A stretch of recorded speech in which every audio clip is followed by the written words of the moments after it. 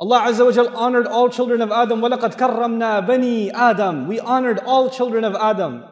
Who are you to look down on another human being? Allah says people that are special to Allah, they have humility when they walk. يَمْشُونَ عَلَى الْأَرْضِ هَوْنًا. But then how do you know if you're humble? How can you check? Is there a litmus test? Yes, there is a test. And Allah gives us the test in the ayah. If you're asking yourself and I'm asking myself, am I humble or am I arrogant? How would I know? Well, here's the test. وَإِذَا خَاطَبَهُمُ الْجَاهِلُونَ قَالُوا سَلَامًا.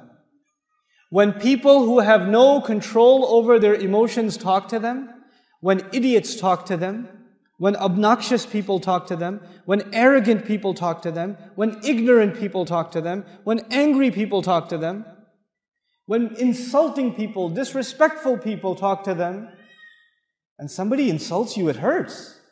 When somebody talks to you badly, it hurts. But Allah calls all of those people jahilun. Jahil actually in Arabic is the opposite of aqil. Jahil means someone who has no control over their emotions.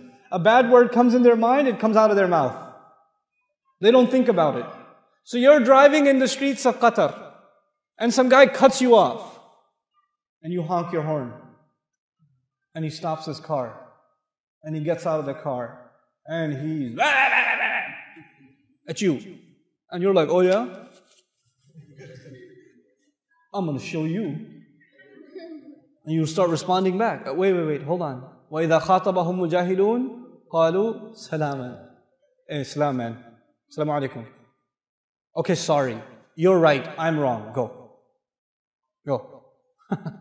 You have to learn to do that. And if you can't do that, then you are disqualified from category number 1. You want to be in category number 1, and you will. Allah does not say if you see, if ignorant people talk to you, if obnoxious people address you. Allah says when. I talked to you about the difference between if and when yesterday. When means it will happen. If means it might happen. Allah says there's no possibility percentage it might happen to you, it might not happen to you. It will happen to you. It will happen to you. It happens to me all the time. All the time.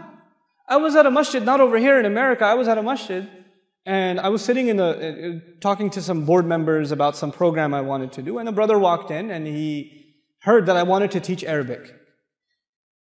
He was an Arab fellow, he was an Egyptian fellow, and he heard that I wanted to teach Arabic. And he's like, you teach Arabic? And I was like, yeah, a little bit. And he said, where are you from? I was like, Pakistan. And he said, oh yeah? And he took out a napkin, and he said, write the alphabet for me. So I wrote down the English alphabet for him. And he said, you see, you don't know Arabic. I was like, yeah, you're right, I'm sorry. And then he started teaching me the alphabet, 30 minutes. I sat there and I learned the alphabet with him. And then he had to go, and then he left. And that night, at the same masjid, they asked me to give a lecture, The Importance of Learning Arabic. If you go on YouTube and you search how to learn Arabic and why learn Arabic, why study Arabic, that lecture was at that masjid. And that guy was in the first row, smiling at me the whole time. But he comes to me and says, you, Pakistani, you're going to teach Arabic? I'm going to go, oh yeah? No, wait. It's okay. It's all right. You're right, I don't know anything. It's okay. Don't get worked up. Don't get all full of yourself. If people speak to you in that way, it's okay. They have a right. And you don't know why people speak to you in this way. There may be some other things going on in their life. And they come to you and they let their anger out on you. You have to be kind of merciful and courteous to people. They were women. They were men that came to Rasulullah sallallahu alaihi wasallam and started yelling at him. From the Badu. They were Muslims. They started yelling at him. And the Prophet sallallahu alaihi wasallam didn't get upset. He just calmed them down. The Sahaba would have killed them. He said, no, relax. Let him, just peace. This is a sunnah of the Prophet sallallahu alaihi wasallam. When people say things that make you angry, you just gotta calm down. And by the way, guys, men over here, your wife will say a lot of things that make you angry, boy. Oh, ho, ho, ho, ho, ho, ho. And when you hear that, you don't say that she's jahil, but you do say salam. Just be quiet. Don't talk back. Sisters upstairs, ladies, your husbands will say things that will boil your blood. Oh my God, you will get angry. And Allah has given you a special power. I have 3 sisters, I have a wife, and I have 4 daughters. I know girls have special powers. And their superpower is they can answer you in a way that will like stab you in the heart. Oh my God, they have the most amazing answers. They'll be like, ah! But you, sisters, when your husband is out of control and he's becoming too emotional or too angry, shh, salam. Change the subject. And salaman, qalu salaman does not mean that Allah says you have to say salaman, somebody's fighting, we're like, hey, salaman, salaman, salaman. Not like that. That's not what that means. Let me tell you what salaman, salaman could be a hal here in grammar. You know what that means? They speak calmly. They don't just say the word salam, they speak calmly. They speak peacefully. They speak in a way that disarms, that doesn't make you angry. You know? And so, for example, one time I was sleeping in the masjid. I was in the i'tikaf and I was sleeping in the masjid. And when you're sleeping, you don't know which way you turn. So I'm sleeping and I woke up because somebody kicked me in the stomach. It was a really old gentleman in our community. He was an Afghani fellow. And he was also making i'tikaf. He didn't speak any English, any Arabic. He just spoke Pashto only. And he kicked me in the stomach. And I wake up like, oh. And I look at him like. And he goes, Quran. My back was towards the bookshelf, where the masahif, whereas you can't have your back to the Quran, so he kicked me in the stomach.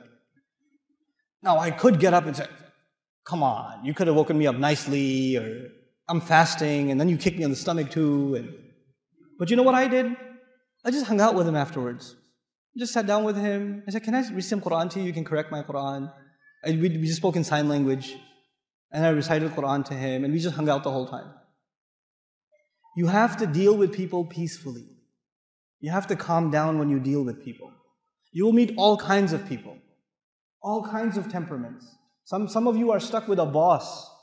Inna lillahi wa inna ilayhi raji'un. Like he's always angry. He wakes up angry. He's eating and he's angry. He's angry when he's smiling. Even then he's angry. You have that kind of a boss. But you know what? You have to learn to deal with it peacefully. Peacefully. You have employees. Some of you are teachers. You have students that make you angry. You got to calm down. You can't get angry in the classroom. Rasulullah sallallahu alayhi wasallam we were told, Inni bu'ithtu mu'alliman. He says, I was sent as a teacher. He's sent as a teacher. He never got angry at people. Not unnecessarily, never. His servant is telling us that he lived with him, and he never told him, why did you do this? Why didn't you do this? The entire time. SubhanAllah. And that's your slave. That's not even your employee. That's your slave. He never said this to them. So qalu salaman is really important. And why is it important? Because the next time you have to force yourself to be humble and calm things down and not respond in anger, then you tell yourself, I'm doing this because I want to be from Ibadur Rahman. وَإِذَا خَاطَبَهُمُ الْجَاهِلُونَ قَالُوا سَلَامًا. This is category number 1. Category number 1. People who can control their anger. People who can control their pride. People who can let go of their ego and just diffuse a situation. Even if they're right. Even if they're right, they just say, it's okay, it's not worth it. It's not worth the fight. قَالُوا سَلَامًا. I'll tell you an interesting story of Imam Abu Hanifa rahimahullah. Imam Abu Hanifa, obviously, a great faqih of his time, and then after, people are coming to him for fatwa all the time, and his mother had a question. And she asked a question, so he told her the answer, and she said, you don't know anything. Your mother can say that to you, right? I'm going to go ask that one over there. And that guy that she wanted to go ask, he was a da'i. He wasn't an alim, he was a da'i. Da'i means he can give people a reminder, he can tell people about taqwa, but he doesn't know about fiqh or sharia or anything like that. So his mother goes and asks him. And he says, let me do some research, I'll get back to you. And he comes back to who? Abu Hanifa. He was like, hey, your mom came over and she was like, she had a question. And he was like, okay, here's the answer, but don't tell her I told you. Right? Sometimes you will have people in your own family that don't like hearing from you. Maybe you became closer to the deen, but they're not that close to the deen. And that makes you angry. It makes you angry that some women in your family don't wear hijab. It makes you angry some young men in your family don't pray. You get mad at them. No, don't get angry at them. Speak with them peacefully. Speak with them calmly. Your anger will only take them further away from deen. They won't bring them closer. You know, you have to have a soft heart towards those who are not there yet. You were not praying 5 times a day. There was a time when you weren't like that. If somebody spoke to you angrily, would you start praying or go further away? Think about that.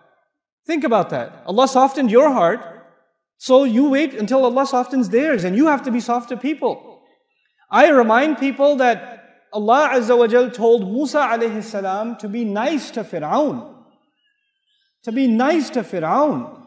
Fir'aun tried to kill Musa alayhi salam when he was just a baby. Fir'aun killed thousands of babies every year. He called himself God. There are so many reasons to hate Fir'aun. And Allah says, when you go to him, وَقُولَ لَهُ قَوْلًا لَيِّنًا. If you have to be nice to Fir'aun, what about your wife? What about your husband? What about your children? What about your cousins, your brother, your uncle? These are the people that make us angry. These are the people. Family makes you really angry, I'm telling you. I know. Siblings make you angry. And these are the people that deserve the most soft responses from us. We have to change the way we behave with them. This is qalu salaman. Okay, this is category number 1.